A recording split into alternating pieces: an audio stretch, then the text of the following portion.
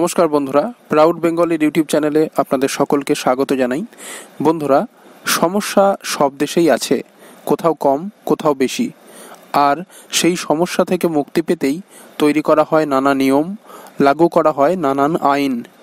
সঠিক আইন এবং তার সুচারু প্রয়োগের দ্বারা অনেক সমস্যার সমাধান করা যায়। কিছু সমস্যা আমাদের রাজ্যেও আছে, তারই মধ্যে একটি গুরুত্বপূর্ণ সমস্যার সমাধান করতে কড়া আইন আনতে চলেছেন মুখ্যমন্ত্রী মমতা বন্দ্যোপাধ্যায়। কী সেই আইন, চলুন জেনে নিই একটি খবর থেকে।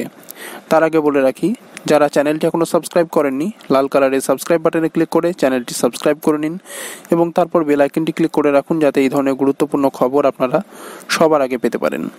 তো বন্ধুরা, এবার আমরা দেখে নেব খবরের শিরোনামে বলা হচ্ছে, গণপিটুনি রুখতে কড়া আইন আনছেন মমতা। চলুন খবরটি এবার বিস্তারিতভাবে জেনে নিই। এখানে বলা হচ্ছে, গণপিটুনি রুখতে কঠোর আইন প্রণয়ন করতে চলেছেন মুখ্যমন্ত্রী মমতা বন্দ্যোপাধ্যায়। বিধানসভার চলতি অধিবেশনেই পেশ হতে চলেছে the West Bengal prevention of lynching বিল 2019, যাতে গণপ্রহারে সরাসরি জড়িত থাকার পাশাপাশি তাতে উৎসাহ যোগানো, ষড়যন্ত্র, এমনকি উত্তেজক পরিস্থিতি সৃষ্টি ও সামাজিক বয়কটের মতো ঘটনাগুলিকেও অপরাধ হিসাবে গণ্য করে এই আইনের আওতায় অভিযুক্তদের বিচার করা হবে। প্রসঙ্গত, গোমাংস ভক্ষণ ও বিক্রিকে কেন্দ্র করে সাম্প্রতিককালে দেশের অন্য কয়েকটি রাজ্যে গণপ্রহারে মৃত্যুর কিছু ঘটনা ঘটেছে। এই তালিকায় শীর্ষে উত্তরপ্রদেশ, ঝাড়খণ্ড, মহারাষ্ট্র, গুজরাটের মতো বিজেপি শাসিত রাজ্যগুলি। পশ্চিমবঙ্গে জাতপাত ও ধর্মের ভিত্তিতে খুনোখুনি ও গণপ্রহারের ঘটনা প্রায় নেই বললেই চলে। যদিও বিরোধীদের বক্তব্য, রাজনৈতিক কারণে এই ধরনের অপরাধে বাংলা আবার দেশের শীর্ষে।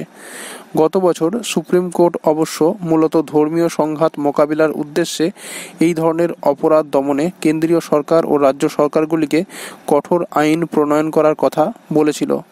রাজনৈতিক পর্যবেক্ষকদের বক্তব্য, উদ্দেশ্য বা কারণ যাই থাকুক, এই ধরনের অপরাধ দমনে আরও আগেই আইন তৈরি করা উচিত ছিল।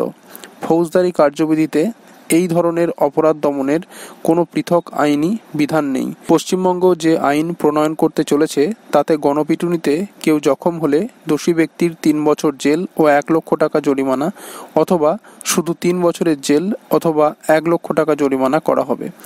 যদি কেউ গুরুতর জখম হন, সেক্ষেত্রে দোষীর জরিমানার অঙ্ক বেড়ে হবে 3 লক্ষ টাকা এবং যাবজ্জীবন কারাদণ্ড। আক্রান্ত ব্যক্তি মারা গেলে জরিমানার অঙ্ক বেড়ে হবে 5 লক্ষ টাকা ও যাবজ্জীবন কারাবাস। আর কি থাকছে রাজ্যের নয়া বিলে? প্রতিকূল পরিবেশ বা হস্টাইল এনভায়রনমেন্ট তৈরির যাবতীয় প্রচেষ্টাকে এই আইনের আওতায় অপরাধ হিসাবে গণ্য করা হবে। আইন ও সংবিধান বিশেষজ্ঞদের মতে যা অত্যন্ত সময়োচিত। প্রস্তাবিত বিলে বলা হয়েছে, কাউকে শিল্প বা ব্যবসায় বাধা দিয়ে জীবন ধারণের প্রতিবন্ধকতা সৃষ্টি করা, কোনো ব্যক্তি, পরিবার বা জনগোষ্ঠীকে জোর করে এলাকা ছাড়া করা, জনসমক্ষে হেনস্থা, জনবিচ্ছিন্ন করার চেষ্টা, শিক্ষা, স্বাস্থ্য, যাতায়াতে বাধা দান, এই সব কিছুই বিবেচিত হবে প্রতিকূল পরিবেশ হিসেবে।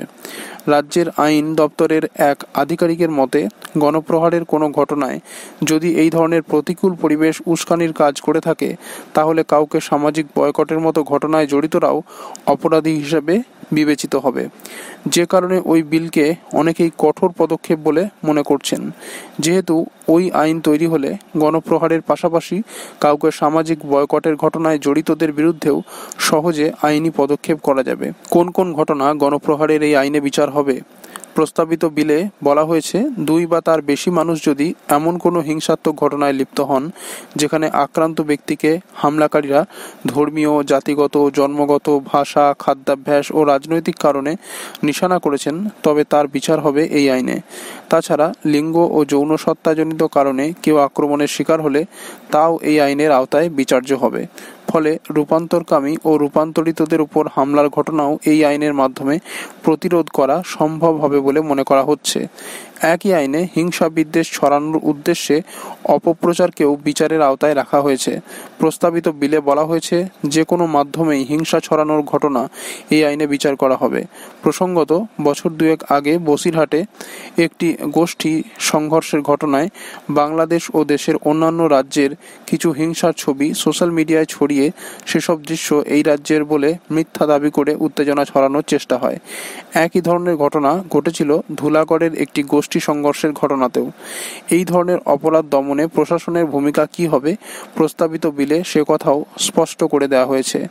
রাজ্য পুলিশ এলাকায় আইজি ও কলকাতা পুলিশ সহ সব পুলিশ কমিশনারেট এলাকায় অতিরিক্ত পুলিশ কমিশনার পদমর্যাদার অফিসারকে নোডাল অফিসার হিসেবে নিয়োগ করা হবে। প্রতি মাসে পর্যালোচনা বৈঠক করে তিনি এই ধরনের অপরাধের প্রবণতা ঠেকানো এবং দোষীদের বিরুদ্ধে আইনি ব্যবস্থা গ্রহণ সুনিশ্চিত করবেন। আইনে এই ধরনের ঘটনায় নিহতের পরিবার ও আহতদের আর্থিক ক্ষতিপূরণের বিধানও রাখা হয়েছে। সেই জন্য West Bengal lynching compensation scheme চালু করা হবে। অপরাধ মোকাবিলায় তদন্তের স্বার্থে সাক্ষীদেরও এই আইনে বিশেষ সুরক্ষা দেওয়ার কথা বলা হয়েছে। তো বন্ধুরা, এই ছিল খবরটি যদি আপনাদের গুরুত্বপূর্ণ মনে হয় তাহলে লাইক এবং শেয়ার করতে ভুলবেন না, এবং অবশ্যই যাওয়ার আগে চ্যানেলটি সাবস্ক্রাইব করে নিন লাল কালারের সাবস্ক্রাইব বাটনে ক্লিক করে, এবং তারপর বেল আইকনটি ক্লিক করে রাখুন যাতে এই ধরনের গুরুত্বপূর্ণ খবর আপনারা সবার আগে পেতে পারেন। এবং বন্ধুরা, যাওয়ার আগে কমেন্ট বক্সে লিখে জানান এই বিষয়ে আপনার গুরুত্বপূর্ণ মতামত।